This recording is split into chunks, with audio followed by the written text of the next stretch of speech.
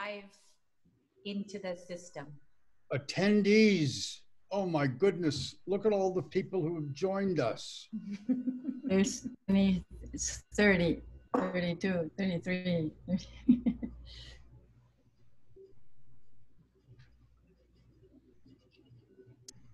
So I can already see from the names that we're getting people from different countries, right? Do I see that we have some people from Paraguay, some people from Porto Alegre, Argentina, Pernambuco. So we're getting a pretty broad group of people from different places. Okay, well, welcome to everyone who's joining us. We're really delighted for everyone to be here for the online and what we've been hosting since April, online seminars in the Department of Political Science at the University of Sao Paulo on COVID, trying to understand the pandemic from different perspectives. And today, we're really delighted to have a wonderful panel joining us to talk about Latin America, and to talk about Latin America from the perspective of thinking about the politics, the economics, and the public health challenges. And so we've invited for the talk, and we really want to thank. First of all, start by saying that this seminar is jointly sponsored by the University of Sao Paulo and the Center for Inter-American Policy and Research at Tulane University. So we really a strong thank you to Tulane University for collaborating with us and allowing this seminar to take place. And I want to start by just briefly introducing our panel. All of the people who are joining us have, if I read their biographies, it would take a long time, and we want to get to the talk. So I'm just going to briefly introduce who they are and welcome them. And I'm going to also introduce them in the order that they're going to be speaking. So Arachu Castro is the Samuel Z. Stone Endowed Chair of Public Health in Latin America at Tulane University. We're also happy to have Nora Lustig, the Samuel Z. Stone Professor of Latin American Economics and the Director of the Commitment to Equity Institute at Tulane, and Joe Tulchin, who is the former Director of the Latin American Program at the Woodrow Wilson Center and currently a Senior Scholar at the Wilson Center. So we're really, really delighted to have the three of you here, and we're very much looking forward to your comments and to the discussion today. Thank you very much. Arachu, we'll start with you, correct? Thank you. Good afternoon. Let me share my screen.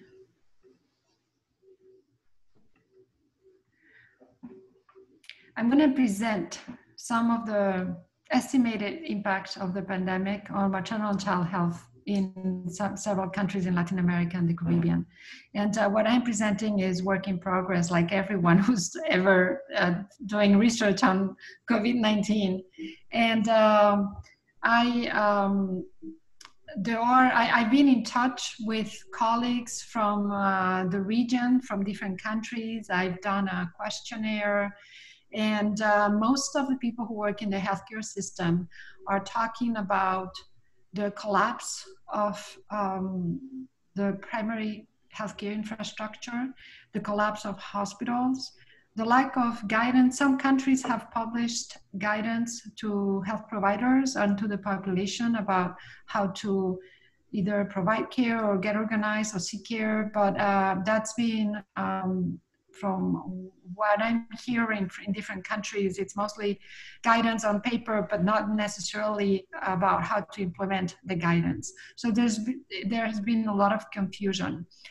There's also fear from the population to seek health care, and fear from health providers to treat people who may have COVID-19. So there's been a mixture of events that have really damaged a lot of the care that was already in several countries of a quality that we could, not necessarily optimal. And there are, what I'm assuming also is that in countries that have strong primary healthcare systems, the impact of the pandemic has been to a lesser extent. And for example, Cuba and Costa Rica, which have very strong healthcare systems, primary healthcare systems, they have been able to contain the impact of the pandemic much better than in some other countries. So here I am using a model that was published and was already has been already very influential, was published in The Lancet by a team from Johns Hopkins. And they modeled what the impact on the coverage of healthcare services would mean for maternal child mortality. And in their model, they looked at the provision of health services, which includes both health workforce and the supplies and equipment, and the utilization of health services. So both the demand and access. In access to healthcare services, for example, it could be that the population is afraid of going to a hospital, afraid of becoming infected, or it could be that there is no public transportation available, or that they are afraid of actually going in public transportation. There could be also a variety of reasons, and it's different throughout the region. But as always, the impact on access to healthcare will always be more difficult for those who live in poverty compared to the wealthiest groups. So in these modeling assumptions, they considered a small decrease in coverage when it was 5%. The scenario number 2 is there was a moderate decrease, it was 10%, and scenario 3, a large decrease, was 25%. They also included in the estimation of child mortality the increase in wasting, which is low weight for height. And those were estimated at 10, 20, and 50%. And the concern about increase in wasting is, of course, due to the impact on access to food during the lockdowns. And so that both healthcare coverage and the potential increase in wasting were computed in their modeling assumptions. And this is the model that they've used. Actually, it's very sophisticated, and in their website, you have the address here on the right. If you can click on these boxes, and it gives you more detail about what each of these boxes are. But they have included data sets from around the world, and then they have these formula to determine how, for example, an increase in family planning, which is in the left, may change the risk of fertility and also on birth outcomes, and that may have an effect on neonatal mortality, for example. So it's a very sophisticated, I'm actually very glad they did it. And it's in a program called Spectrum that I'm trying to learn how to use. But in the meantime, what I've done is that I've used the annex to the publication in The Lancet, which has data, and I've extracted that data, and I've used it to create additional estimates. So here, I have, based on both the article in The Lancet and UNICEF data from the State of the Children, the latest report from 2020, I have estimated, here I see that the series 1 actually in green is the number of maternal deaths per year if the pandemic had not happened. In yellow would be if there is a decrease in healthcare, in the coverage of healthcare by 5%. And the orange is the moderate reduction, and red is if there is a large reduction in healthcare coverage. So on the left, we have the countries where already there are few maternal deaths every year. And as you move to the right, those are the countries where there are a larger number of maternal deaths, and there's usually a higher increase in those countries already, which makes a lot of sense, because if there are more maternal deaths, well, here it's the number, so it's also, we need to take into account the population size. But let me go to the next slide.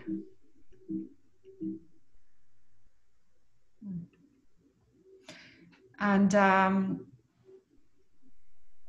here is different. This is the maternal mortality ratio. The maternal mortality ratio is the number of maternal deaths per 100,000 live births. And the green circles indicate, as it did before, the current maternal mortality ratio. Well, the maternal mortality ratio before the pandemic. And as coverage decreases, it becomes yellow, orange, or red. So red would be with a 25% decrease in coverage. And for example, we have the case of the Dominican Republic, where the green ball indicates that the ratio is estimated at around 100%. And if there is a decrease in 25% of coverage, it could become, the maternal mortality ratio could be around 230. So we see a very large decrease. And in the Dominican Republic, when the lockdown measurements were set up, about 40% of the hospitals were dedicated to people with COVID-19. And there was no clear guidance for people who were pregnant as to where they had to go to give birth. This is in a country where 99% of births happen in a hospital. So if the estimation of the reduction in coverage of 25% more than doubles the maternal mortality ratio, imagine if the reduction actually was even greater, which could have been the case. We have other countries. Well, Haiti has the highest maternal mortality ratio out of these countries. The reason I've chosen these countries, there are countries such as Chile or Uruguay missing, but those were not included in the Lancet paper. But for example, in Haiti, the maternal mortality ratio it's already very high, and in near 500, and it could go up to 600, which is extremely high. When we look at the number of deaths, here we see in green that this is the baseline data, and this is the number of deaths in children under the age of 5, so from birth to the day before they turn 5. And for example, in Brazil, currently there are more than 40,000 children under 5 who die every year. And if the reduction in healthcare coverage is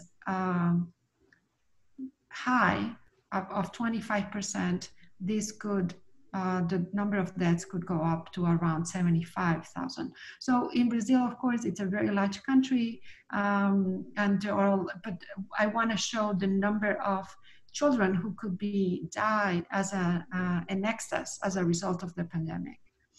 And here I'm showing the under 5 mortality rate.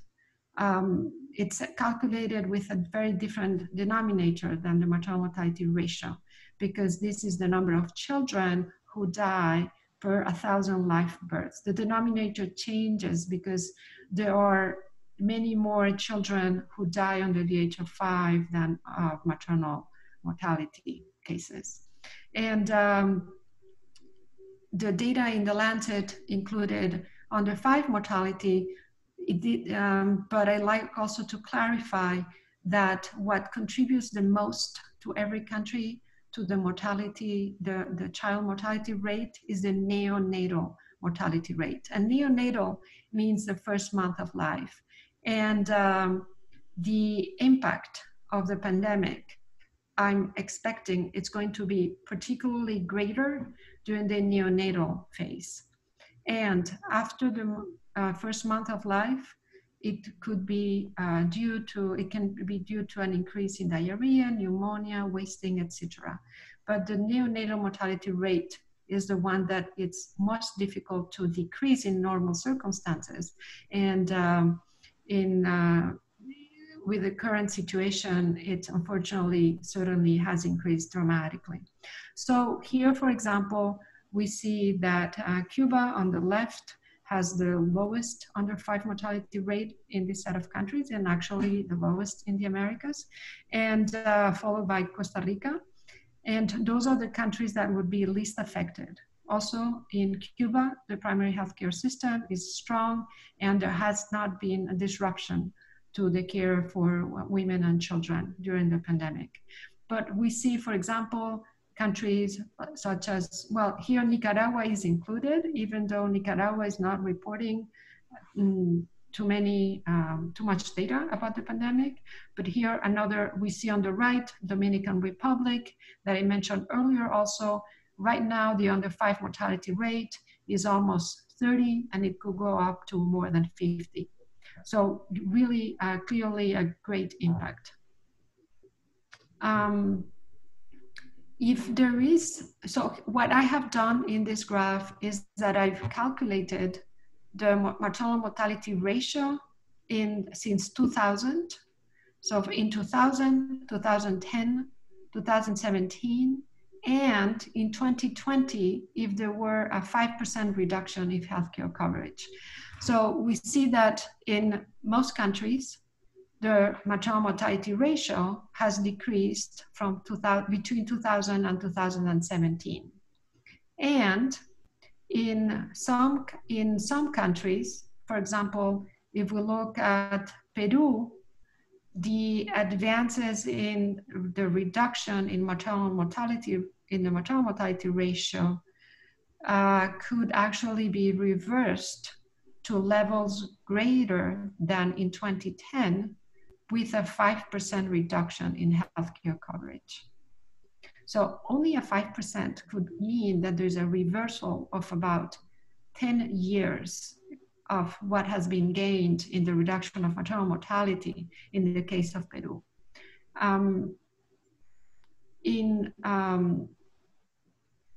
If we look at Bolivia, for example, there's been a sharp reduction between 2000 and 2010, but again, there would be an increase of the MMR with a 5% reduction of healthcare coverage.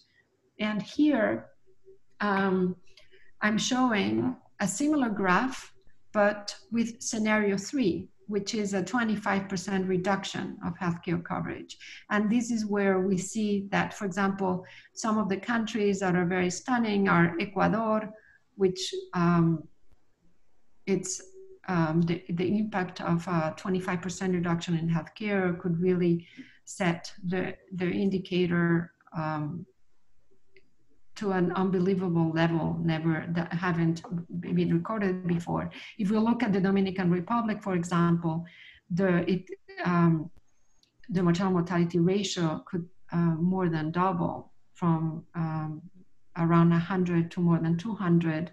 And for example, if we look at Bolivia, the maternal mortality ratio could go to levels that correspond to between 2000 and 2010. So clearly the impact could reverse a lot of the gains that many countries have achieved, particularly when they set goals to reduce maternal mortality by year 2015. Not all the countries were able to achieve their targets, but clearly with this pandemic and the impact on healthcare coverage, the indicators in maternal and child health could be disaster. They could be really a disaster.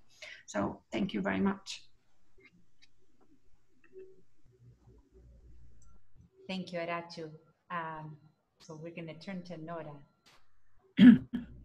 Yes, thank you very much, Lorena. Thanks to the University of Sao Paulo and Cyper, who I think is a co-host of this. Yes. I'm delighted to be here with my good friends.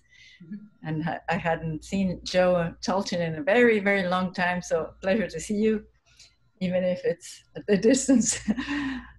Okay, so I'm going to talk about the economic and social impact of what we're experiencing. And I think when you have a pandemic, you probably want to think about 3 types of impact, and Latin America is being hit by 2. Well, actually, most of the countries are being hit by 2, because this is a pandemic that, different from what happened in 1918, does not affect so much people who are in working age. So the supply of labor has not really been affected by the pandemic, only marginally so. However, because countries have implemented a series of policies to contain the spread of the virus, what people call putting the economies in a coma and in a induced coma, that's one of the first negative shocks you have on the economies, because you're actually shutting down large sectors of economic activity, the ones that are so-called non-essentials. And in addition to that, you have those that, even if they're not essential, if they cannot, non-essential, if they cannot be performed remotely, often they cannot be implemented at all. So that's one of the shocks. However, Latin America is being hit by another huge shock. And I would say that so far I have not seen, maybe some people have already done it, or calculating it, I'm sure. The second shock is the economic shock per se, which stems from the fact of the reduction in economic activity in the main economic partners globally. So if China slows down, as it is slowing down very dramatically this year, this is going to affect primarily the terms of trade, and many of our countries are very dependent on commodity exports, so that's a very severe shock. Another shock comes from the countries that are integrated to the US, for example, Mexico, El Salvador, Dominican Republic, that their exports are tied to the US. The fact that the US is reducing its economic activity so much is having an impact on countries that are fairly integrated with the US. The others who are less also are hit, but the terms of trade shock is probably the predominant one. The third channel is tourism, because it's one of the industries that gets clobbered the most at this point as a result of the confinement policies. And even if you didn't have confinement policies, I'm sure that the reduction in demand for traveling and visiting places would shrink regardless. And fourth is remittances, which we haven't seen the full-fledged effect yet, because, initially, apparently, for example, from Mexico, actually remittances increased, but people are thinking it's primarily because they're sending their savings back, anticipating that they may have to go back. But it's expected that as economic activity falls in the US, primarily, for example, Mexico and Central America are going to hit. The migrants that are living within Central America, from Costa Rica to Nicaragua, that's going to happen as well. The Venezuelans, of course, that are in many parts of the region may also be hurt and not be, I don't know how much they can send back to their countries, but they're going to be hit as well. So these multiple shocks are really sort of a thunderstorm, if you want, for Latin America. And the current estimate is that as a whole, the region is expected to contract. This is from the GEP, the Global Economic Prospects, that were just released by the World Bank, that the region may fall on average by 7.2%. And this, just this a month after the IMF releases its World Economic Outlook, where it projected that the region was going to fall by 5.2, so it's already 2 percentage points higher. And what we tend to hear is that this may be really underestimating what we can expect to happen in the region. And of course, the countries that are going to be very severely hit is Brazil, In the JEP is one of the worst performers after Venezuela, with contraction of about 8%. And then Mexico and Argentina are also estimated to contract by around 7%. This is the JEP. However, for example, local estimates for Mexico have projected that actually the contraction could be of the order of 10%. So we're talking about huge numbers. And we're talking about a very, if you want, lukewarm recovery in 2021 of the order of less than 3% for the region as a whole. So that adverse shock, of course, is going to create tremendous distress on many parts of the economy. And let me sort of discuss a little bit what do we expect in terms of which sectors are the ones that are going to get hurt the most. I think that I'm going to show you a couple of slides here, because I'm going to show also a research in progress that we're doing, in which we're estimating possible scenarios, particularly the confinement policies now. What would happen if, those sectors that are at risk, 50% of the population actually lose their income, and they lose around 50% of their income. I'm going to show you a couple of slides on Argentina and Colombia. And we're going to do this also for Brazil. Hopefully we're working on that, and Mexico. So the paper hopefully will have a comparison of these 4 countries, which should be quite interesting. So we know that poverty is going to increase whenever you have a contraction of this order of magnitude. It's huge. CEPAL produced some estimates, but they were based on the previous projections. So now they're probably obsolete, and that's one of the problems we have with things happening so quickly and so drastically. But CEPAL had estimated that moderate poverty would increase by about 30 million and extreme poverty by 16. But that probably now is a lower bound of what's going to happen in the region. So let me share the screen now.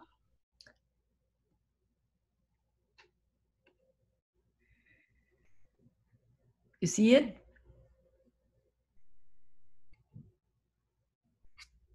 I can't hear, Not yet, Nora. No? No, not yet. I can see it, but so what shall I do? So if you hit share screen and then it says full screen and you press OK. All right, let me do that again then. Okay. Because I thought I had done that. So share screen, share. There we go, perfect. There we go, perfect. Excellent. So let me put ourselves away and let me put, it's just going to be just a couple of slides, but let me put it in presentation mode. Yes. If I can. There we go.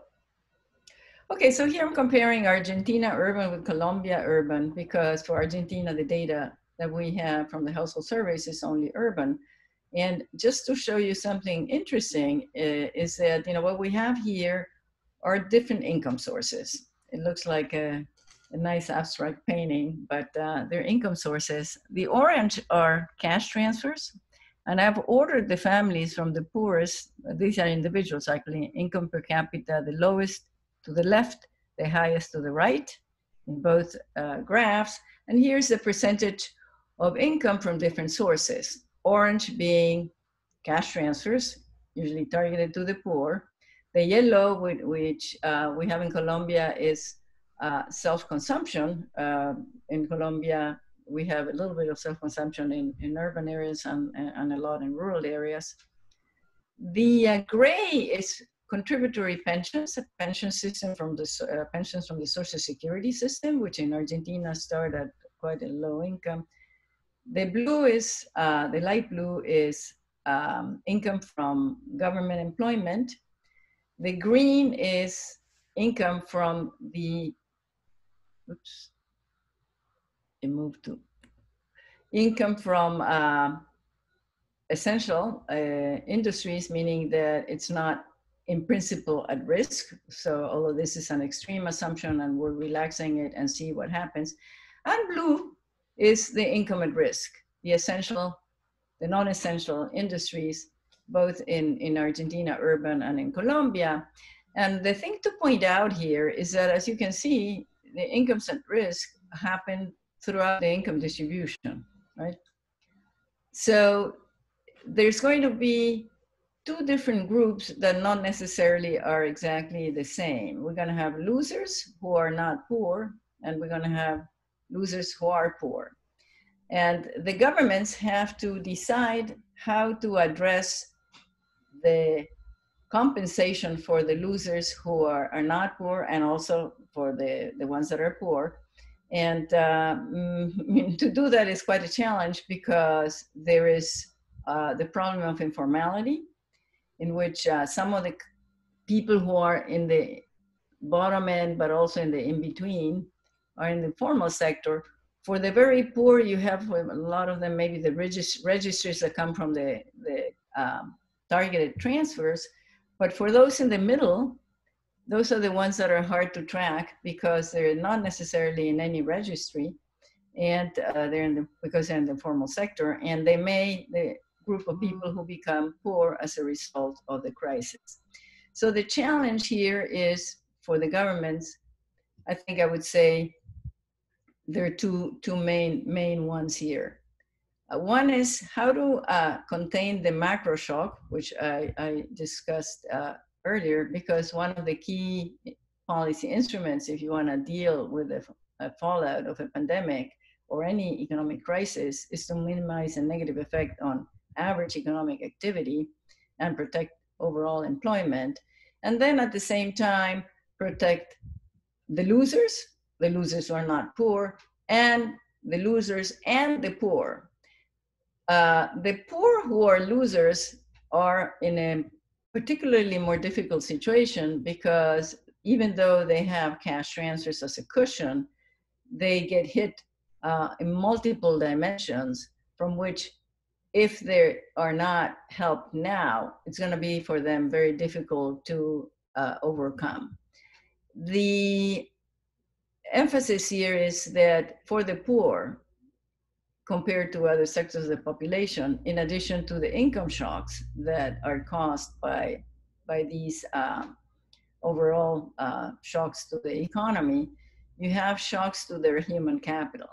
And one in particular, well, I mean, Arachu was discussing initially the impact on maternal mortality and infant mortality. Underlying that is also probably an increase in undernutrition, which has an impact, as we know, which is long-lasting on people's ability to generate higher livelihoods in the future. So you're affecting their conditions not only today, but also for the rest of their lives, if that happens today. The same thing goes with education. We know from previous crises that people tend to drop out, or they do not continue after they finish one of the cycles to the next cycle, or they postpone enrolling in primary school. That's been very typical in previous of the large crisis. So we're probably going to see something similar here, added to the fact that now we have many countries, the schools are closed, and children are supposed to be able to continue their education through other means. Well, the poor have very scarce means to continue their education at home without a doubt.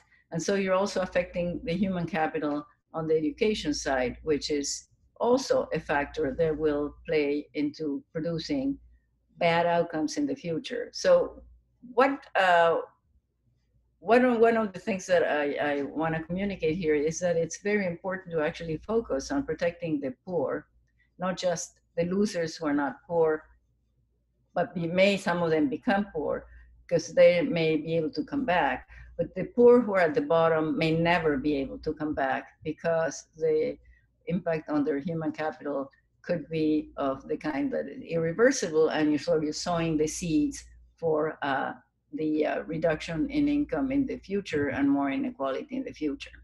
So what is to be done? Sorry, I keep showing this. I'm going to stop sharing now, because I'm going to go back to. So what's to be done? So first of all, I think that you need to mitigate the impact on the economy overall.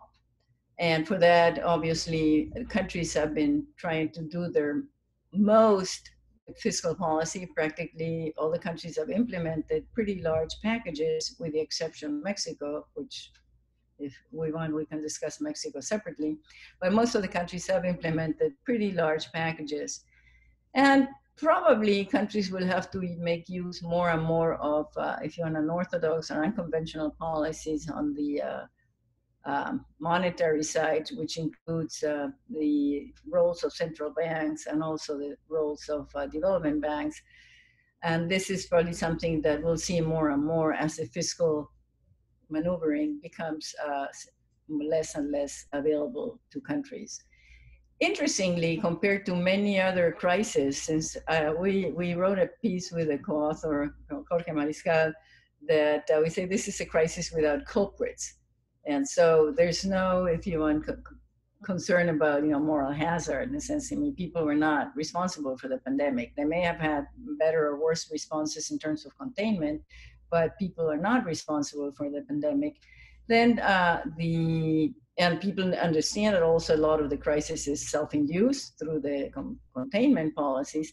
So there's a great support across the board of economists, from the most orthodox to the least, of implementing pretty, if you want, counter-cyclical policies that are quite aggressive.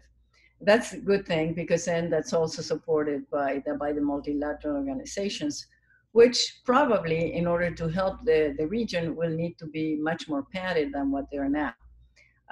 Particularly the development and the regional development banks may need some more capital in order to help the region not only deal with the current and short term, but also the medium term.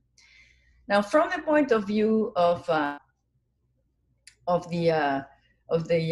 group of people who are losing and not necessarily poor, some of them may become poor, some may just experience income falls, then you probably want to try to implement some sort of cash transfers, and countries have been trying to do that. But as I said, one of the hurdles is how to reach, particularly those who are in the informal sector. Not all of them are poor, some of them are in the middle. That's been a big challenge, and there's difficulty in doing that. And therefore, there's parts of these groups that are not being helped at all. I think they fall between the cracks as a result. You probably also want to start exploring employment programs. Some people are thinking, well, how can you have employment programs when you have containment policies? But there are sectors that you need to expand even during containment policies that are related to the pandemic itself.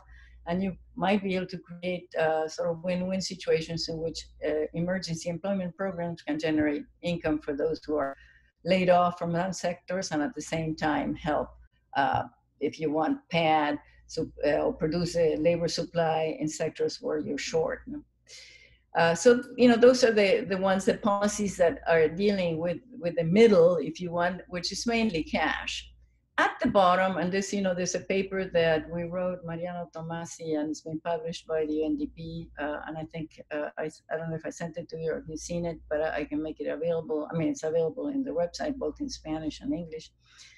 That what we're suggesting is that you really need to target policies to the poor that respond to the needs of the poor and vulnerable, depending on where they live. And that for that, you probably need to have an approach which is coordinated at the sort of an interagency that deals with different aspects of what the poor may be facing, because if you rely on line ministries, you're likely to miss important things that need to be dealt with. And that the approach has to be multifaceted, because as we know, it's not only income that they're losing. What we're learning is that there's a rise in domestic violence, which has become quite a problem for women, but also children and the elderly. And it's much harder to deal with that, of course, when you have containment policies in the midst of the pandemic.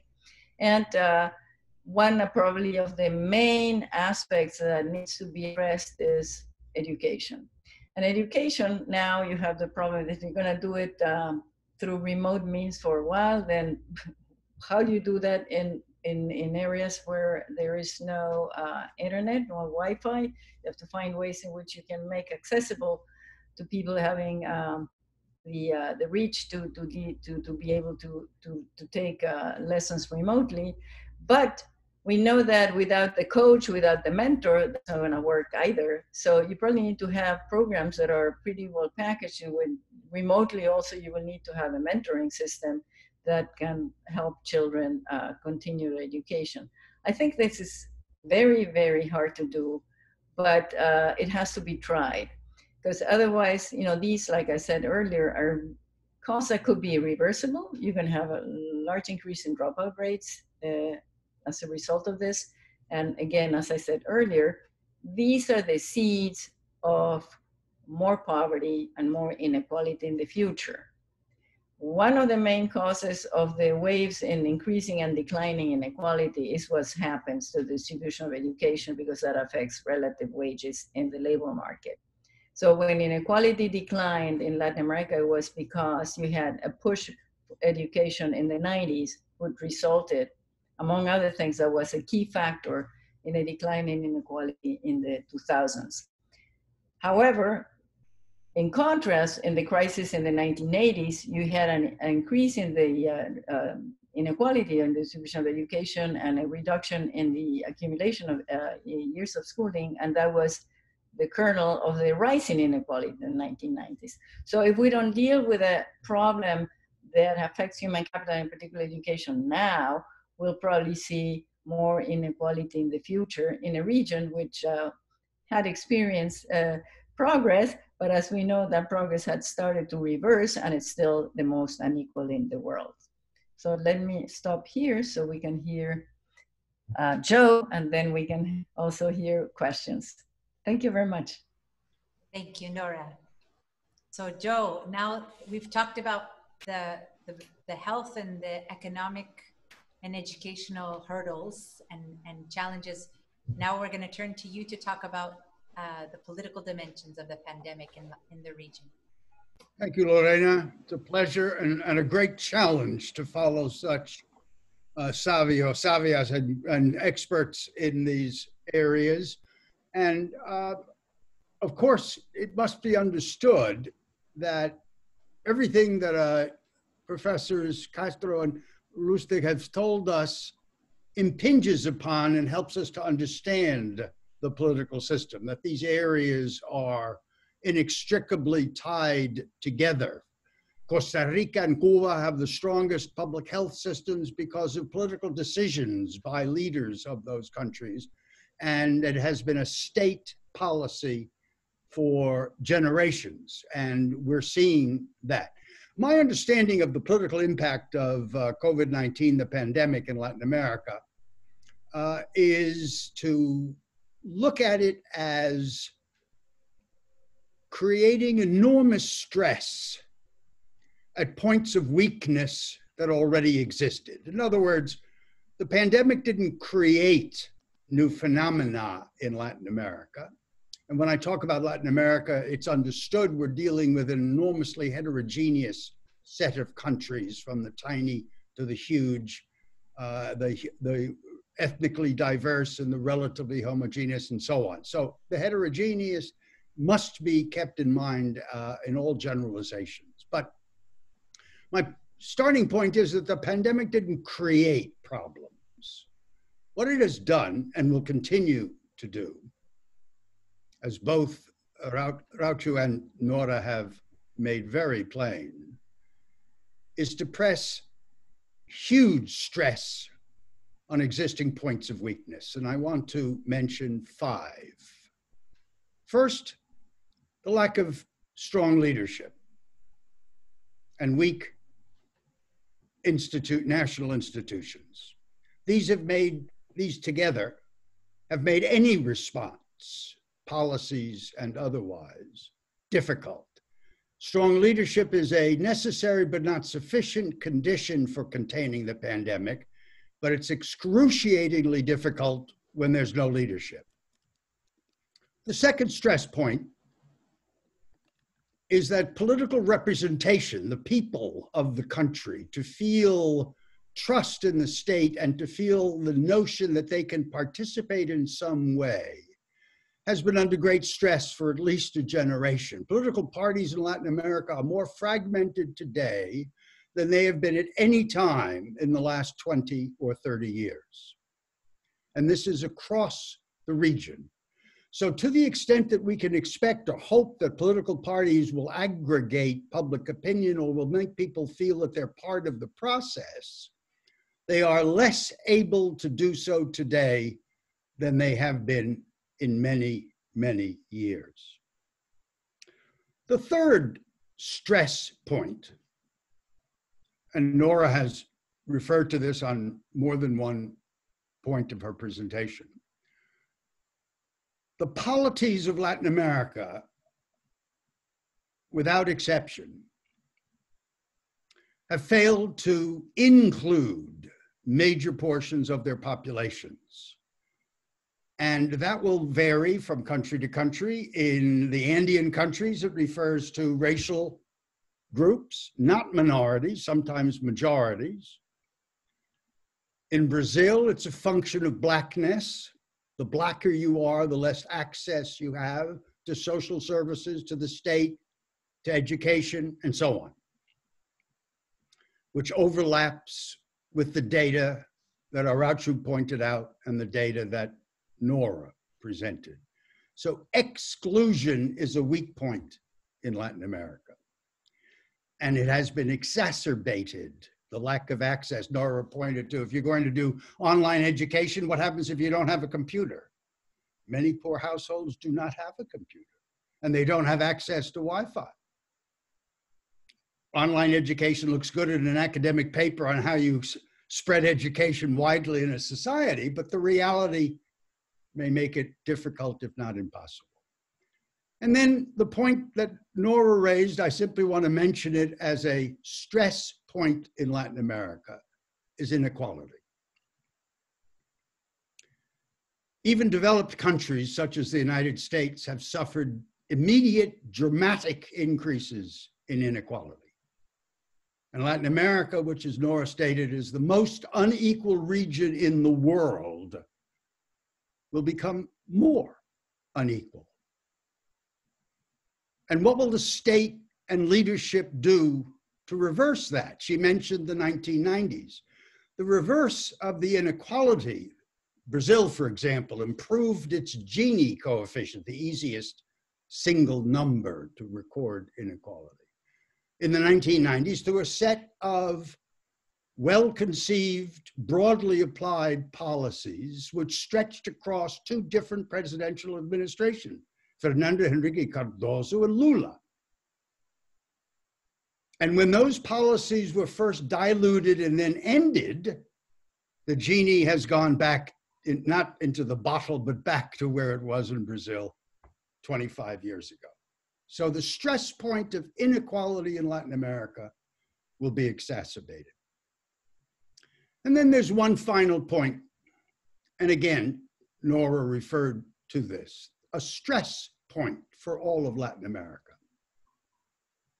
Unlike some of the more developed countries in the world, all of the countries in Latin America, even the most developed among them, Mexico, Brazil, Argentina, are vulnerable to external shocks.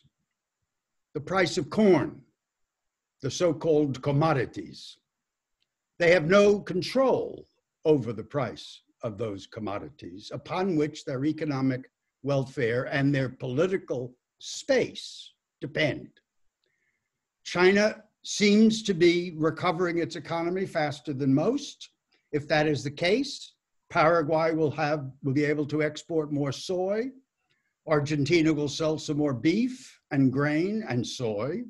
Brazil has already celebrated a new trade pact with China. It remains to be seen how either of those two can put the pact in force. The point is, these are external vulnerabilities, and the pandemic has exacerbated them.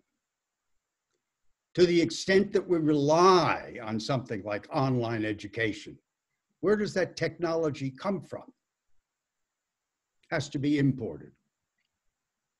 Where does the capital come from to fill up that colored graph that Nora showed? There is no country in Latin America, underline the no, that has sufficient domestic capital to buy its way or pay its way out of this economic shock. So even when you have strong leadership, there are still so many other stress points which have been made weaker by the pandemic that the economic recovery will be complicated by these weaknesses. How will we deal with extreme poverty?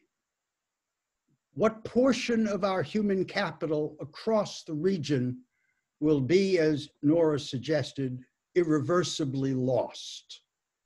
That will be a generation or two to make up. Finally, as part of the external vulnerabilities, a comment that to my, I don't know if surprise is the correct word. Let's just say, I'll be more editorial. To my dismay, multilateralism in the region is at its lowest point in 25 years. Now, again, the lack of multilateral initiatives existed before the pandemic. It began 2 or 3 years ago in a gradual decline. In countries with weak resource base, in countries with external vulnerabilities, in countries without independent capacity to pay their own way, there's been no effort to say, well, maybe we can do this better on a regional basis. Maybe we can share health resources. If in fact Chile has fewer cases than Peru, perhaps the Pacific Alliance, which is one of the very few multilateral alliances still operating in the region, maybe the Pacific Alliance can help. Uruguay and Paraguay have extremely low rates of infection. Uruguay might be able to help out. The collapse of the health systems to which Arachu referred is one of the most devastating effects. And the recovery will require the kind of economic resources that Nora explained will be difficult to find. And even where the resources are available, and our point is extremely important, that the multilaterals are in a generous mode, and the cost of capital today is probably as low as it's been at least for 20 or 30 years. So if you're going to go into debt the way the developed countries have, including the United States, it's a cheap, a good time to do it. So the capital's available. With weak political leadership and fractured political participation, using those resources becomes more difficult. And to the extent that each country insists on going it alone for whatever reason, and the reasons vary from country to country, it will be that much more difficult. So the recovery from the pandemic has to be political as well as economic. And that will be a good portion of the challenge in the years ahead.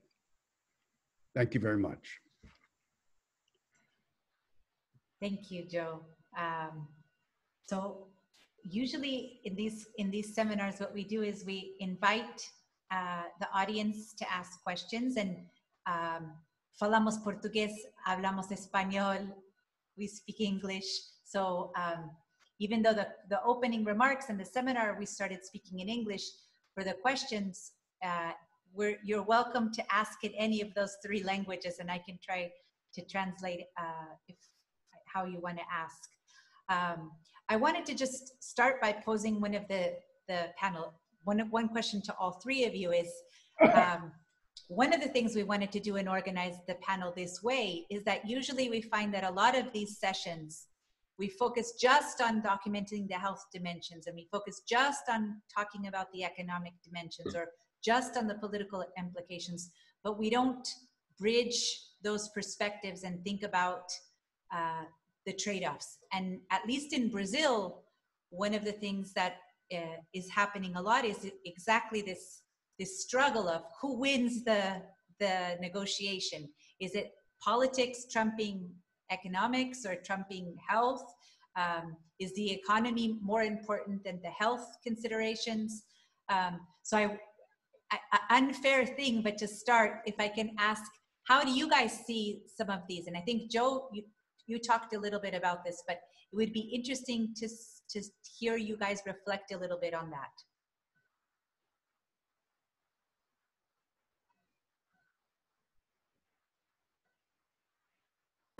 Do you have any order? I mean, you can feel free how. Yeah, I think that, well, let me say first that something that I've tweeted a lot is that science denying leaders in a country are a danger for humanity as a whole. That was one of them. So, you know, unfortunately you have one. And I think that that's pretty terrible. We have one too. To some extent, Mexico has had one, although it's been moving in the right direction lately, I hope. So that's a problem because it not only affects their own country, but if you don't exterminate the virus throughout the world, then there's what economists call negative externalities. And so we all get, tanked by having what happens in one country more than with other things. You know, I mean, with the environment, we also have these negative externalities, but in this case, they're extreme. I think that the fact that, I mean, it's too bad that in many countries, instead of statesmanship, we had political and cheap political maneuvering. But some countries have shown that they have statesmen and they've risen much more to the occasion, and they're really trying to sort of implement policies that try to balance the challenges that they face. I think Joe may know more of the details about that, but I can see that there is diversity, and some are doing better than others in terms of being to rise to the occasion. That's something, you know, one cannot change by design because the leaders are there, so movements can push back, and who knows what's going to happen now. You know, we're living different degrees of chaos in different countries as a result of these tensions. A more difficult question is, which is linked to politics, but it also has a dimension that's non-political, is what is the balance between protecting lives and protecting livelihoods? Unfortunately, you know, I know that people are trying to say that trade-off doesn't exist. And it may not exist in the medium term. You know, there's research from the previous pandemic that shows that the counties in the US that were protecting lives did much better in the recovery. But that was a different pandemic because it hurt the labor supply, which is not the case of this one. The fact that this one is focused primarily on hurting the group who's outside of the labor supply, like most of the elderly and the most vulnerable, but primarily the elderly are the ones who are disproportionately hurt, makes it, if you want, in a way, a little more horrible from this dilemma's point of view. Because if you had lots of people hurt that are in the primary age, working age, then there wouldn't be a trade-off. Right now, there is a trade-off. So I think that we don't have a perfect solution to that, but we know that in many countries, the extreme containment policies are hurting the poor a lot. We know that. We need to face that. And that's causing death, probably as a result of malnutrition and other things that, you know, all the things that you may be adding in terms of stress to people who are living below the poverty line, does have to be weighed against the loss of life through the containment policies.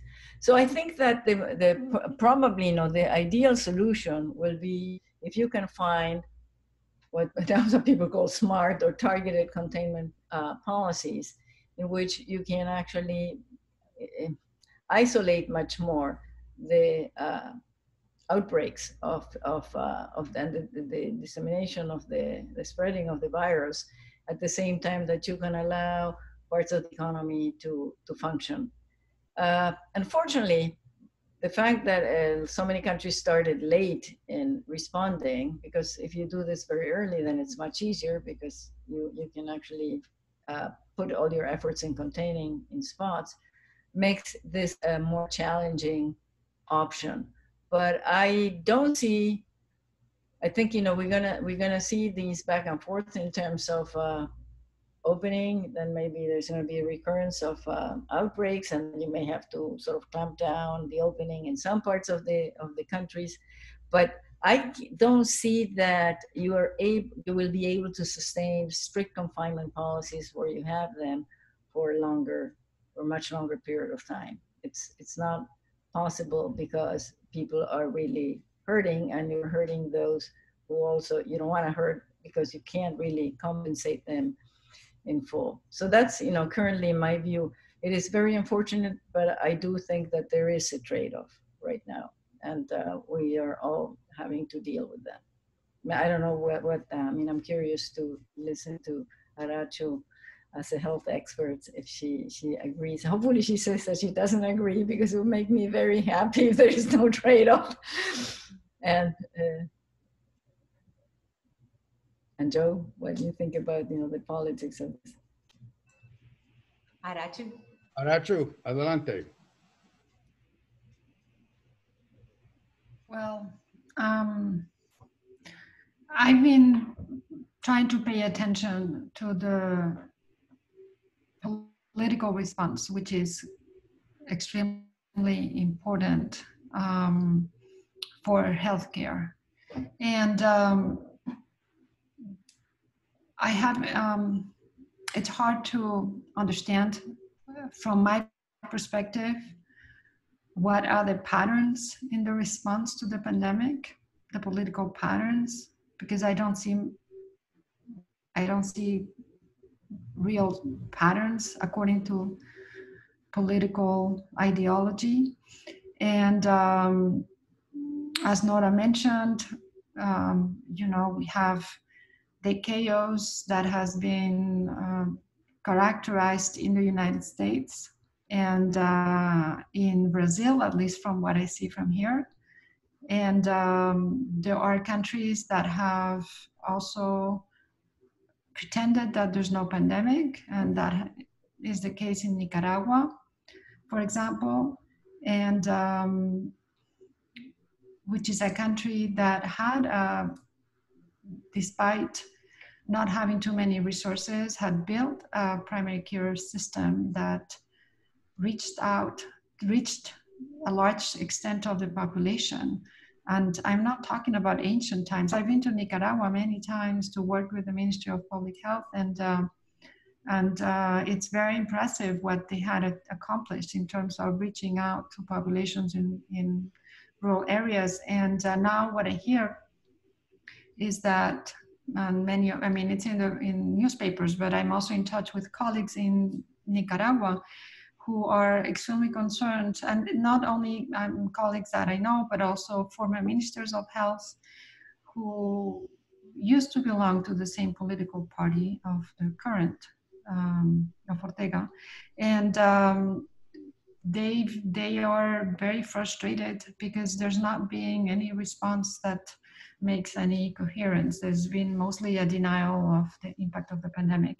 And but for example, there were I've been very closely in touch with my colleagues in Cuba and in Costa Rica, for example, where the Minister of Health in Costa Rica, for example, has become the superhero. And for the country, they've even done little emojis with him as a superhero. And it's really, from what I understand, he's taken over the entire country in the response for the entire country, providing actually a lot of leverage for the president.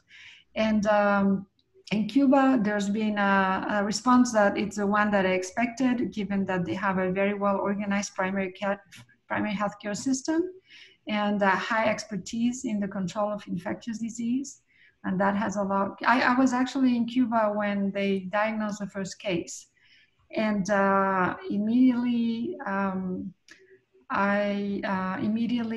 Cuba was still allowed to remain for a few more days, but immediately they asked all foreign people to leave, and they were well, there were some who got stuck, but they did limit who could circulation to the country, and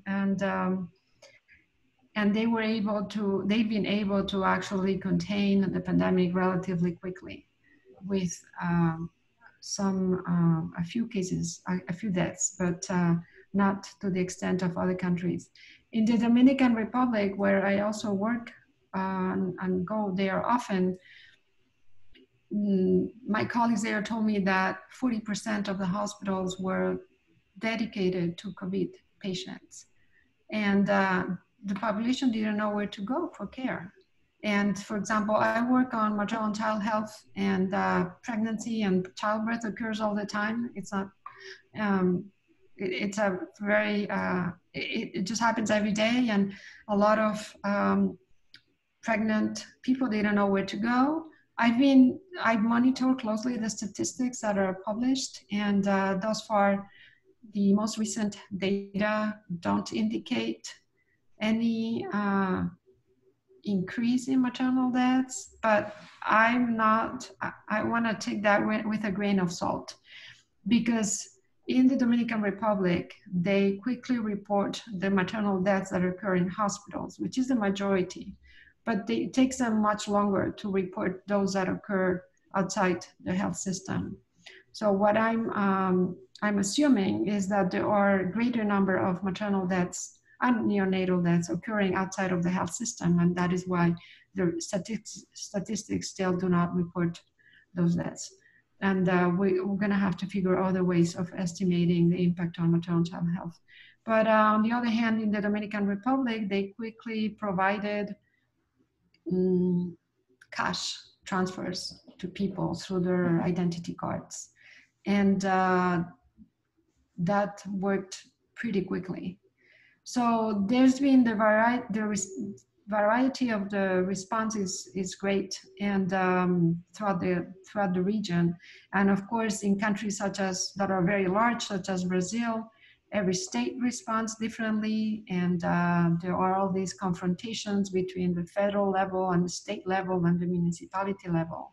And that happens in other countries too, where there are municipalities who do not want to abide by whatever their province or state recommendations are. So for me, as a public health expert, my concern is what happens to the people, no matter what the political tendencies of the countries where they live. And what happens to people is reflected in an increase in morbidity and mortality, and in the reverse of achievements that had taken years and efforts to achieve, and it's very worrisome. So in addition to the increased number of people going without jobs and without having enough food to eat, and there's also been an increase of violence inside the households and lack of reporting of the violence. I didn't mention adolescent health because I still don't have the data, but I'm expecting that there's going to be an increase in both the number of adolescents who become pregnant and as a result of violence, because most adolescents who get pregnant, as a reminder, it's a result of rape. And even if it was supposedly consensual by law, a minor who gets pregnant is usually a result of having been raped. And there's also going to be probably an increase in unsafe abortions. Latin America has the strictest region in the world in terms of abortion policies, and that causes a lot of deaths due to unsafe abortions. And there's a great inequity in access to a safe abortion.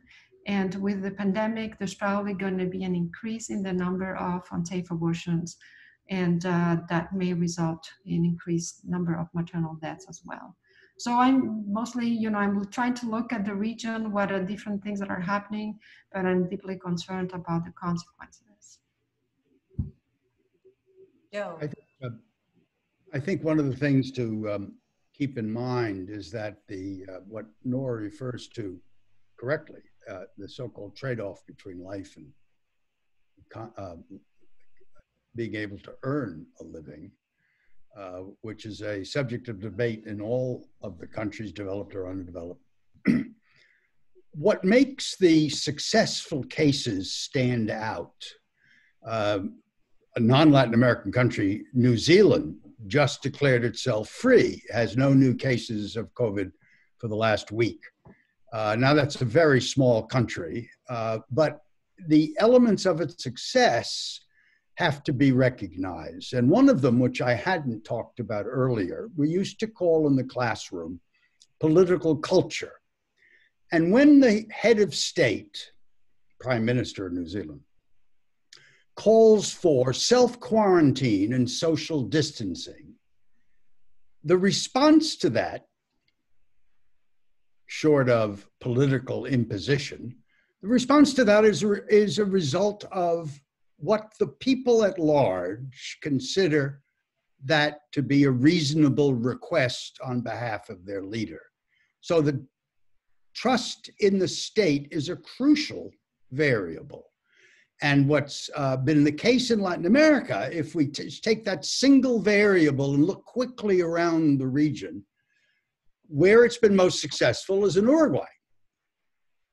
And again, it's the Uruguayos who have been able en masse to say, well, okay, this is not an unreasonable request of us.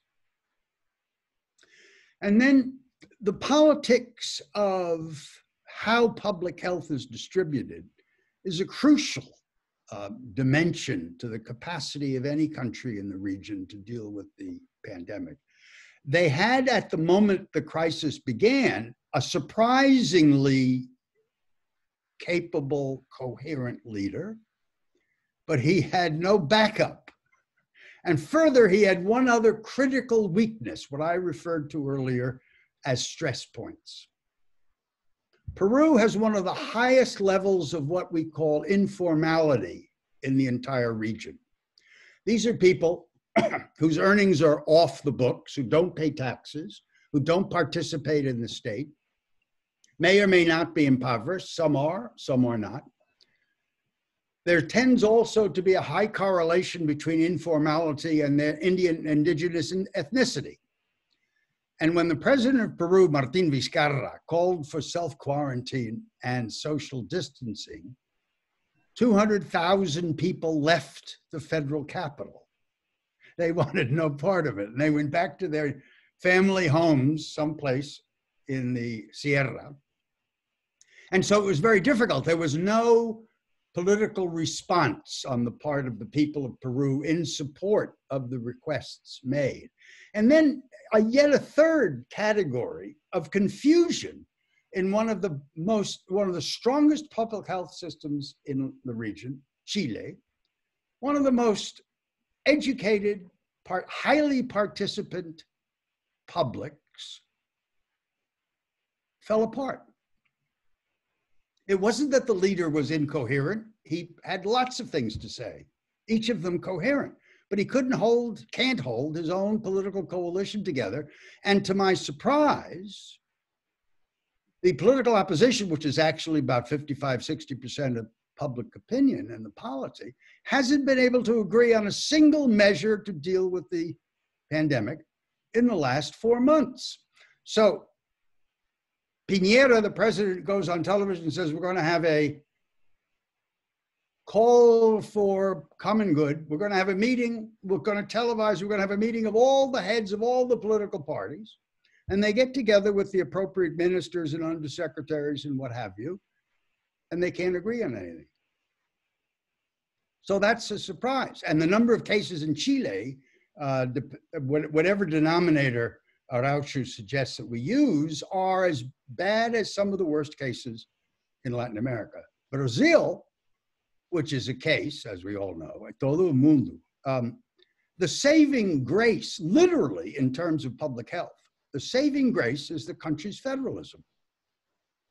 The president makes a joke of the pandemic, refuses to participate, goes through health ministers like you know, an asado in the afternoon. But the states have held to their independent action. And so the only social response, the political culture in Brazil over the last 90 days has occurred at the state level. Otherwise, there would be absolute chaos. And the final point, which leans on Nora's data, is that access to health is crucial. Argentina has one of the strongest health systems in the region, but not in the villas miserias. And the highest incidence of contagion is in the villas. There was no healthcare, literally. Only now has the so-called populist Peronist government begun literally to bring healthcare into the villa, because they realize, the leaders realize, that if they don't do something about this hotspot, given the nature of the workforce in the greater metropolitan area of Buenos Aires, infected people from the villa will hop on a bus, hop on a colectivo and go to work and bring the contagion into the center of the city. So there's now been an effort, short term, we'll see if any of it lasts, of bringing healthcare into the areas of the greater metropolitan area, which were literally unserved. And again, this is a problem that affects developed countries. Afro-Americans are dying from COVID at twice the rate of their population. And again, it's access to healthcare, which is a problem in the United States, and especially for minority groups and for poor people. So if we take those same variables and sort of jump around quickly in an intellectual exercise from country to country to country, see what's happened, see what the public response to the leadership's call for quarantine and containment have produced, who's paying attention, do they trust the government to lead them? How widespread in terms of demography, how widespread is healthcare? Cuba, it's not an accident that Cuba has the best World Health Organization statistics, better than the United States in several of the key indicators. Arachu made that point. The Costa Rican case is a wonderful example of political culture and, of course, a health minister who loves being on television. So that's been, everyone gets to sit down in San Jose and watch the health minister give the, here we get to listen to our governor, or for New York, the new video star, governor of New York, Mr. Cuomo, gets on TV every day. Everyone wants to tune in and see how they're doing. In Costa Rica, the health minister was a star. And the president was delighted to give him the time, because before the pandemic hit, he was about to be censored in the Senate for malfeasance. So he's happy to take a vacation from some of that stress. But it varies radically from country to country. What AMLO is doing in Mexico is beyond my understanding. On the one hand, one day he sounds like Bolsonaro, that just a little bad cold, or it's all fake data. And then his own health minister has to say that we're working on getting the data together. This is a very sophisticated country. They have the data. They won't share it with you and me.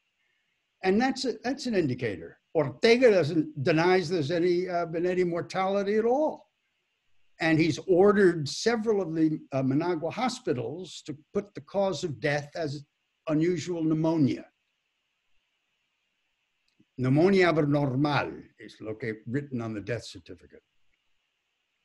So why do certain leaders hide information? We ask that in my country as well. But I mean, that's a question to ask as you go around watching or observing or understanding how different countries in Latin America are handling things. Maduro in Caracas in Venezuela is behaving the same way. Do you really know how many people are sick? Hospitals were stressed without medicines long before COVID arrived. What are we going to do with the 400,000 Venezolanos who are trying to go back to Venezuela? from Colombia, Ecuador, and Peru. Anyway, my point is that the capacity to win the support of your public is crucial, a crucial feature of leadership. And it varies radically from around the region as you take a quick sort of survey. Thanks, Lorena. Thank you. So I think one of the things that, a question that's posed for you guys, and I think it talks and it speaks a little bit also to some things that Joe and Nora touched on briefly, talking about the issue of multilateralism. But I think the broader issue that this speaks to, especially if we think within countries, is that there's also there's a need to have, the more solidarity we have within countries, within societies, the more we cooperate and we work together. And so kind of thinking about that issue about multilateralism, how much or why hasn't there been a multilateral response in Latin America, at least to countries that think similar, their leaders think similarly together? Why hasn't there been more cooperation to work together as Joe suggested? The question is from Rafael Lloris. He had asked this. He's really interested in this multilateral element, and he wants to know a little bit more about that. Why is it so hard for us to work more together, more closely? He has to read my book, which is available in Portuguese and Spanish. Okay. The answer is there. It's a very pessimistic conclusion, which I wrote, when I wrote it 2 years ago. My point earlier was that the failure to collaborate across countries began before the pandemic. It's only been exacerbated by the pandemic. And the groupings which looked as if they might cohere at some point, for example, Fernandez and Peronis in Argentina with Bolivia and so on. Of course, Bolivia had a change in government, a coup, if you like. And there was cooperation, as I pointed out, in the so-called Pacific Alliance, which actually continues to work. But in this case, the failing partner in the sense of showing leadership is Chile, which seems to be falling apart as we watch on a daily basis, which actually, I exaggerate. The public health system in Chile is doing reasonably well. But politically, there's no great leadership there. So any collective action has nothing. So there are progressive governments now that might work together, except Venezuela is not capable of collaborating with anybody. Ortega similarly is not ready to collaborate with anybody. And I'm not sure that Cuba and Argentina have that much in common. On the conservative or right side, right-wing side, but there are more of them now with Uruguay, Paraguay, Chile, Vizcarra, sort of center-right,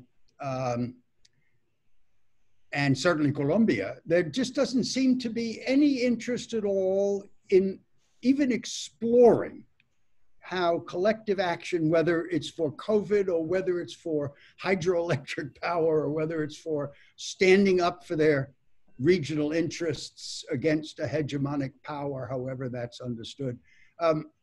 There's really no easy answer for that, I'm sorry to say, at least in my opinion. Nora, Arachu? Well, there's been some, I don't know how successful they will be, but I'm hopeful. So on the one hand, this is something I sent the link earlier, a short comment that I wrote that talks about how Fiocruz in Rio de Janeiro has been designated as the reference laboratory for COVID-19 in the Americas. And the idea is to work cooperatively with other countries in the region to develop diagnostics, treatments, and vaccines for COVID. There was also solidarity call to action promoted by the government of Costa Rica in partnership with the World Health Organization, to which several countries have subscribed throughout the world. And includes Argentina, Barbados, Belize, Brazil, Chile, Dominican Republic, Ecuador, El Salvador, Honduras, Mexico, Panama, Paraguay, Peru, St. Vincent and the Grenadines, and Uruguay. So several countries have signed up to that call for action, which includes for the voluntarily pool of intellectual property for any technology that can respond to the vaccine. And finally, there's been a group of public health leaders from Latin America have created the global movement. It's called the Global Movement for Sustainable Health Equity. And that has received signatures from around the world also, that has proposed to the UN Secretary General to create a global health equity task force based at the World Health Organization to create a rights-based roadmap for the abolition of patents related also to the pandemic. Of course, those are good intentions, I'm actually one of the signatories, but I'm hoping that the objective will be met. But what I wanted to mention is that I'm very hopeful that while the vaccines get developed, that at least there's time to get organized to make sure that once vaccines are available, they're really available for everyone, and that there's no instance of discrimination that could perpetuate the current tragedy that many people are experiencing on a daily basis. Let's hope so. But this would be an initiative of what I would call international civil society. There's another fabulous one coming out of Oxford where they have signed on with a couple of other with some private companies to make available without profit anything they come up with in their search for a vaccine. These are not state leaders standing up. I mean, you are a signator to that. And the selection of the group in Rio, again, is a local or state. There's similar one, FABESP, as sponsored one in Sao Paulo, in a hospital in Sao Paulo that's working on a vaccine. But I would say that that's international civil society, and it's occurring almost in spite of the head of the Brazilian state in the cases of Rio and Sao Paulo. Costa Rica may be the exception that proves my point. That is to say, it's a state that has actually its soft power for ever since Oscar Arias has been based on reaching out and solving international programs and problems and recognizing that by itself it can't solve much. And that's an excellent use of its soft power. Chile used to do that too, but hasn't for a while. So let's hope these things work, but we're not talking about heads of state sitting down in some virtual General Assembly saying we'll all work together to solve these problems. No, it's very tough. And thinking about the vaccine in Nora's presentation, also you can think of that governments are going to have to choose who to prioritize, and that maybe they're going to think about, do we prioritize essential workers? We're going to have to set priorities for the economy, or are the priorities going to be risk and vulnerability to death? There's some very difficult choices with vaccines that we face in Latin America. Nora, there's a question that I think is for you about, but I guess everyone can participate and answer, is from Jumad Mazero asking, what are the chances of spreading the universal basic income in the region as Spain is implementing, and taxing fortunes, wealth instead of labor, to deal with the next new abnormal or anormal? So is this... Yeah. I mean, well, sorry, I didn't mean to interrupt you. Go ahead. So there's two questions in a way, no? I mean, one is the discussion of whether we should have a universal basic income implemented. I mean, right now we've seen that the fact that you do not have a broader safety net is causing serious problems, because there's all these people who are becoming poor and you can't reach because they were not in the registries. And they're in the formal sector, and therefore they're very hard to find, so to speak. that speaks in favor of having a broader safety net, more towards a universal one. But this is a discussion I have with many colleagues. We're having an ongoing discussion also with Oxfam. I think one has to be aware of the trade-offs. There's no way around it that the more you spread money around to people who don't need it, the less you're using it for the poor. So there's a trade-off in terms of how much you help the poor vis-a-vis having a universal basic income. And that trade-off has to be part of the, if you want, conversation, because given that we have still large pockets of extreme poverty in some countries, we may want to first deal with that group.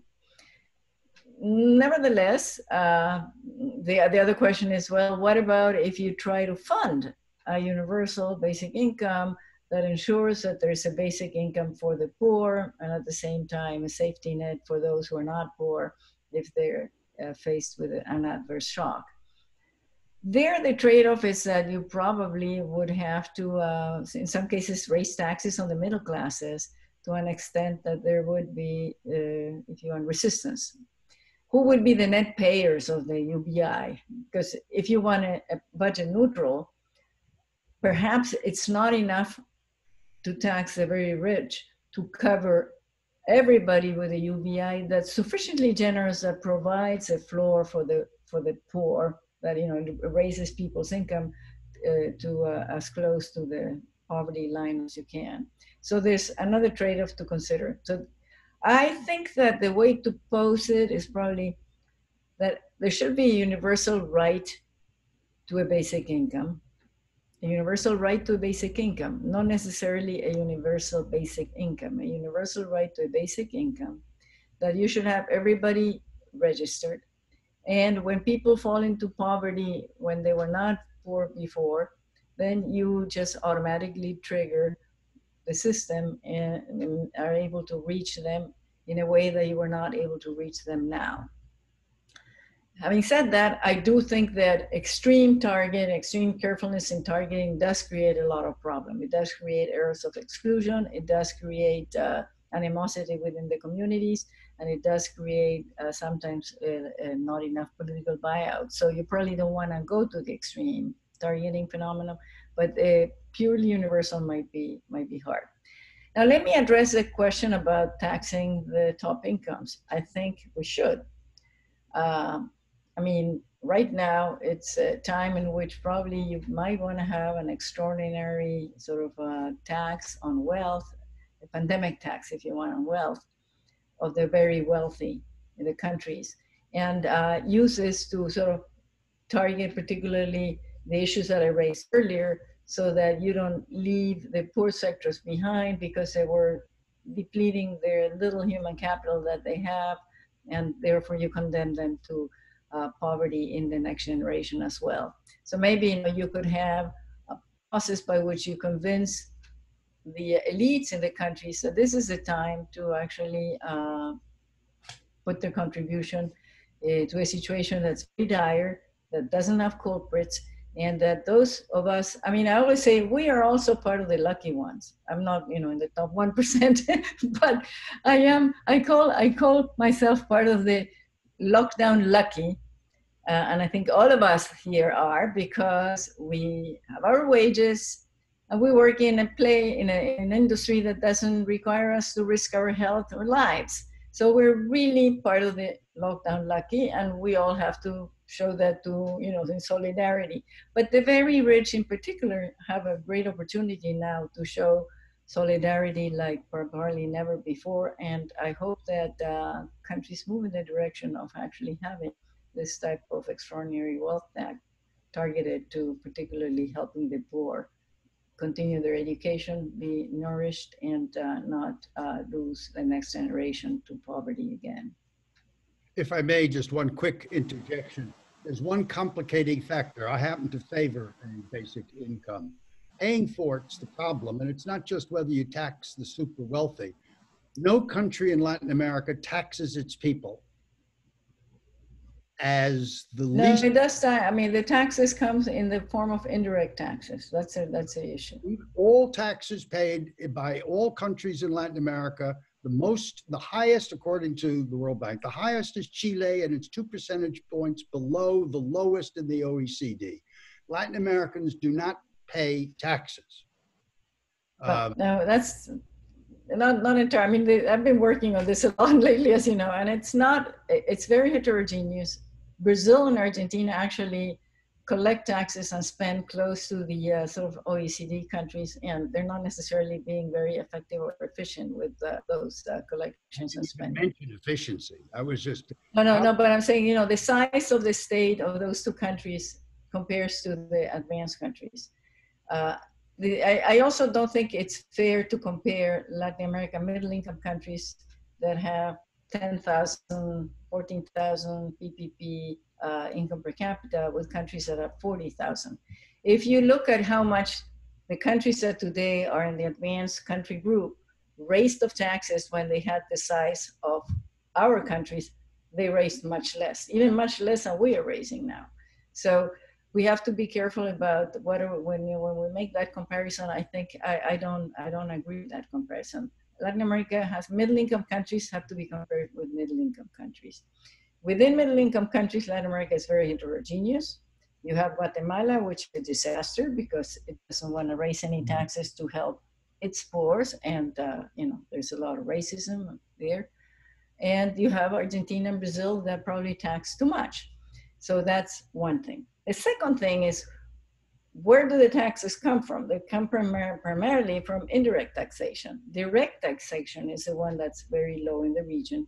And in particular, we know that top incomes are not paying their fair share. And that's why I was saying that it's very important to bring this to the fore now and use probably an extraordinary wealth pandemic tax to help deal with the huge challenges that I barely outlined a little while ago. A universal basic income, however, that is sufficiently generous is not going to be able to be paid just by taxing the rich, okay? So somebody else will have to pay more taxes than now. And that part of that will be the middle class. And that's why I was outlining what the trade-offs are when you talk about a UBI. Universal basic income. I said it in abbreviation, which I don't like to use because not everybody is used to the abbreviated version. Okay, so let's see. There's sorry, Joe, but you know, I've been working on this a lot because you know that's what the Commitment to Equity Institute does all the time, and you know, I've been writing a lot on this issue.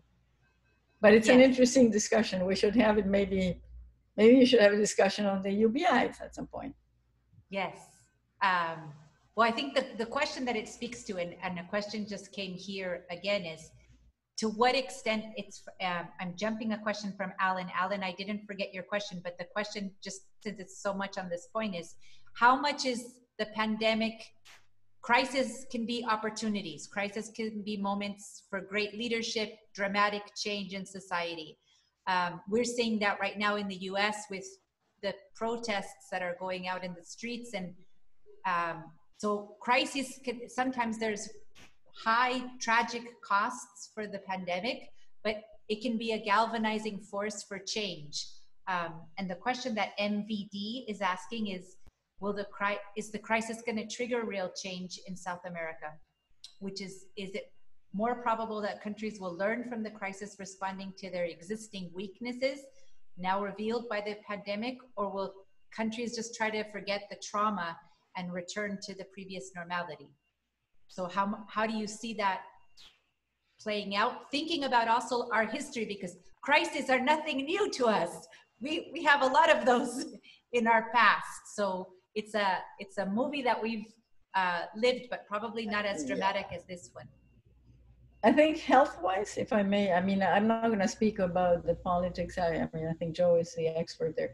Health-wise, what we've seen is that countries that have experienced a previous epidemic that is severe are much better in dealing with this shock. Even one thing that I'm working also with sub-Saharan African countries, and there are examples of exemplary responses in countries that are very, very poor. For example, Uganda, until recently, I don't know if that changed, had 0 deaths and very few cases. When you ask people there, what's going on? Well, they have protocols that they learn from the Ebola outbreaks. I mean, they're trained to deal with this type of adverse shocks. They take them seriously and they implement the policies very quickly. So I think that the same thing in East Asia, the reason why we see that South Korea and Singapore and others responded quickly and well, if you ask them, they were, you know, subject to the other SARS and the MERS and I don't know what else, but SARS and MERS were sufficient to actually get people very aware that this had to be contained right away. I think that health-wise, we're going to learn. Even in this country, I think we're going to learn that you have to be prepared for next time around, because I don't think people want to go through something like this again. In other respects, I'm not sure what's going to come out. I don't know if something better will come out of this. We may end up with something worse, but I'm going to let you know, Joe and Arachu ponder on it if they want to. I'm more pessimistic. As I said in my presentation, COVID did not create problems in Latin America. It exacerbated existing problems. So the question, to take Nora's question and sort of invert it a little bit, the question is, of those problems now exacerbated, how can we expect after the pandemic that the region will either learn a lesson, because, and frankly, as I indicated, I'm very pessimistic. Are we going to make Latin America less unequal? I think, Nora is correct. In the short term, we're likely to see cash transfers. Where will that money come from? She and I will have our conversation about tax policy on another occasion. But the money has to come from somewhere. And the multilaterals, the so-called IFIs, the international financial institutions, have money and will lend it. The Africans, by the way, the African response is state-led. Uganda has its own, but there is the African Union has responded in a multilateral manner with European help. And yes, they've done as a region, they've done much better in cooperating than has Latin America. I'm not optimistic that anyone's going to wake up the day after tomorrow and say, oh my goodness, I learned this, that, and the other thing from the pandemic. It'll never happen again. And I'm going to have a computer in every child's hand, laptop in every child's hand, so I can have online teaching, and so on. I don't see specific things like that happening. I can see health systems get restored, some of the budget that was cut over the last 15 to 20 years. But other than that, I don't see any radical changes that 6 months from now, 12 months from now, Latin America is going to be so different you'll never recognize it. I don't believe so.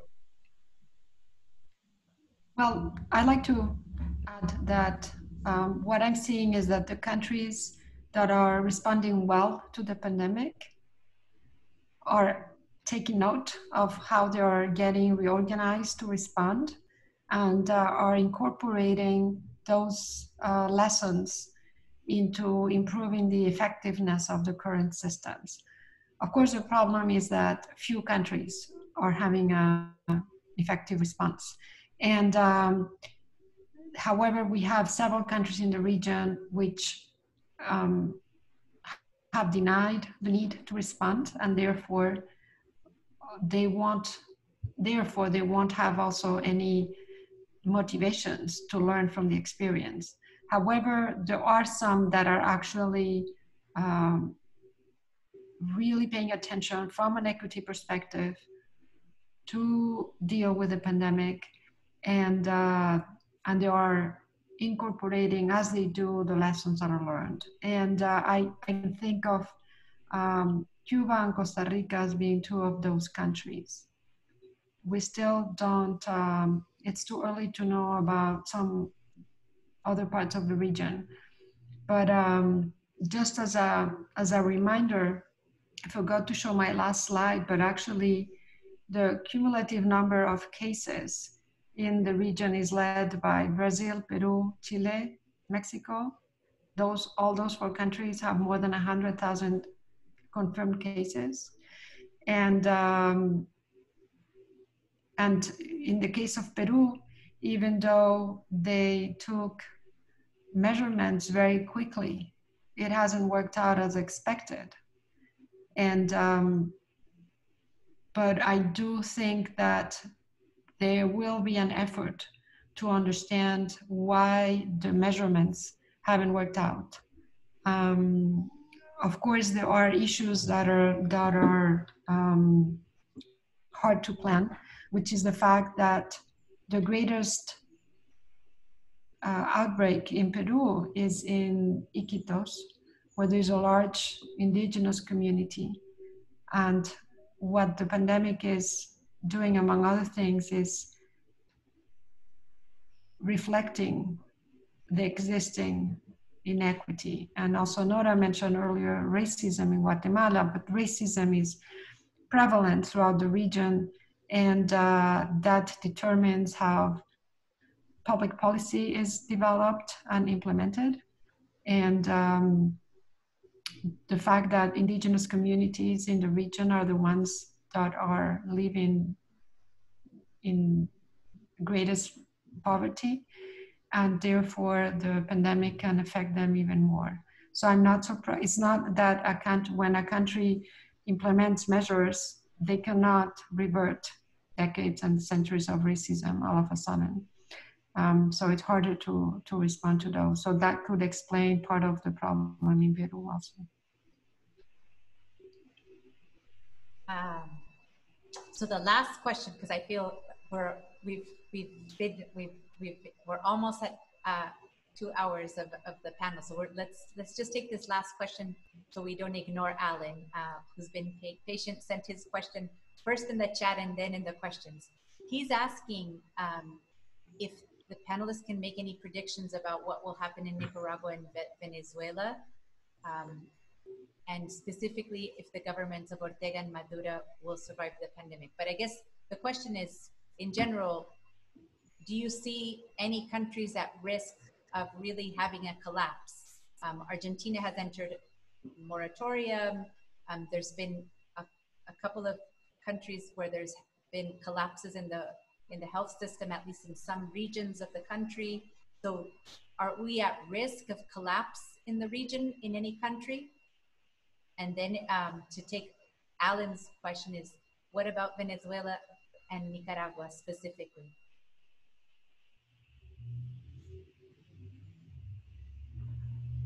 I mean, by collapse, if you mean like, we know there's going to be severe contractions in GDP.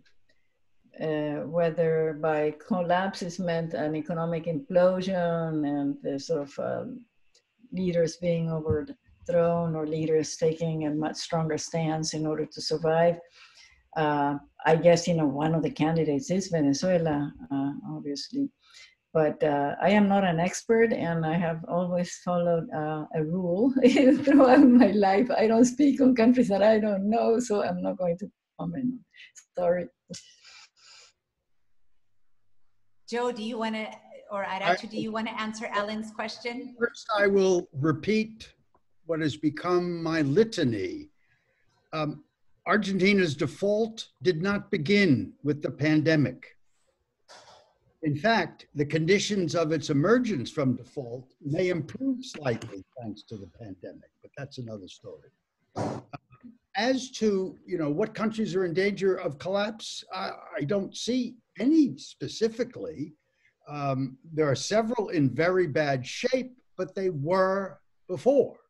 Honduras's public health system is being kept alive. One of the few places the United States has sent aid. Nora has correctly, in my view, I agree completely with what she said about Guatemala. And Arachu keeps naming Cuba and Costa Rica for doing things right. They were the number 1 and 2 public health systems in the region before the pandemic. And it's grateful but not surprising that they performed. What will happen in Venezuela? I'm following it as closely as you can without going to Caracas. And the consensus among those in Caracas and outside Caracas is that Maduro is going to hold on to power. If anything, his control over the government, over the state, has become stronger in the last 90 days. But again, it's partly a function of the fact that the so-called opposition, Guaidó, who's recognized by 55 countries around the world as the legitimate president of the country, has lost his voice, if I can use that metaphor. So I don't see Maduro going anywhere unless the gold runs out. He's been spending the country's gold at a rapid rate, but now Iran is bringing in oil. So I don't see him going anywhere in the short to medium term. There was a movement in Latin America called the Grupo de Lima back about 5 years ago, which reached a consensus to force a diplomatic and peaceful transition. That's disappeared. There's a group led by Norway, which meets periodically in, actually not in Norway, they meet in Barbados, and they haven't met and done anything serious. So no, I don't see Maduro going anywhere. Noriega is another thing. I just finished a short opinion piece about him. I think he's gone nuts. I really do. I think he's lost it. Will he be replaced by Murillo, his vice president? That's the most likely intermediate term transition in Nicaragua, in my view. There's no external pressure to get rid of him. Venezuela doesn't send him oil anymore, so there's no external pressure supporting him. But the opposition is ensconced in San Jose, Costa Rica for the most part. And there's very little activity inside the country within the very limited political space Ortega has left them, so that I can see something happening there. As I say, he may just get tired. He literally he self-quarantined for the first 30 days of the COVID pandemic in Nicaragua, literally didn't come out of the house. And will he get tired of it? I don't know. I don't know. He's made his entire family rich. You know, why doesn't he just take his 30 or 40 million and go to Havana? He'll have to take a small group with him. That's the only problem. Will the Cubans take in 30 or 40 Nicas? I have no idea. But anyway, short answer to the question is highly unlikely that regime transition or regime change will occur in the next 3 to 6 months. Arachu, do you want to talk to that point? Not to that question. I've worked in both Venezuela and Nicaragua on primary health care and on the health system. But I try to understand, to follow the news. I do think that the impact would be different in each country because of the level of support from the population. Seems different to me. So I don't know in Nicaragua how long the stronghold can remain. But from the point of view of the response, in the public health response, the news are not positive, definitely. And the fact that the Pan American Health Organization is trying to collaborate with the Nicaraguan government and trying to support if necessary, but it's been hard for PAHO also to collaborate with the government of Nicaragua. Ortega refused to allow the representative entrance into the country. He wouldn't talk to him. And it's interesting because the PAHO office in Nicaragua is inside the Ministry of Health. So that's a difficult situation. It's such a hard way to end a wonderful conversation. I don't know if you guys want to end with any closing remarks, last comments that you want to make. Well, there were a couple other questions that I tried to answer, at least partially, in the chat. I don't know if you want to mention anything about that, about the questions. So I saw a couple of other questions. The last question was about the environment. I think that's one that we maybe might have missed. there was a question from Manuel Urbina he was talking about the environment. And he's saying, motivantes y concretas las tres presentaciones, felicidades. La crisis que la pandemia está dejando en los ambientes de la salud, el económico, el social y político, y el ambiental es mayor por los determinantes sociales. ¿Cómo se logrará que los gobiernos de Latinoamérica incrementen el PIB público en las políticas y programas sociales en lo ambiental? So I don't know if anyone wants to comment on the environment in their last kind of remarks, and that we'll close.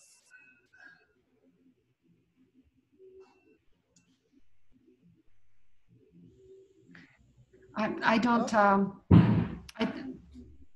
I'm interested in knowing actually an answer to the question, but I don't have a response to that. Nora, Joe? Not my field. I'm religiously observing.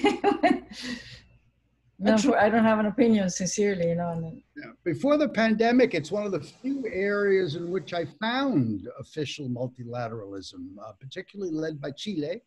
Chile is going to be free of fossil fuels probably before any other country in the region, and they've made that a public policy. But again, it's policy before the pandemic. So I'm not sure what the impact of COVID will be on the environment. Bolsonaro has actually accelerated permits to burn the rainforest during the pandemic because he felt the country, the world was distracted. And when he tried to do that about 6 months ago before the pandemic, he got Mr. Macron in France very angry. So they had a testy exchange. I think Macron is probably busy and Bolsonaro is right. Everybody's distracted.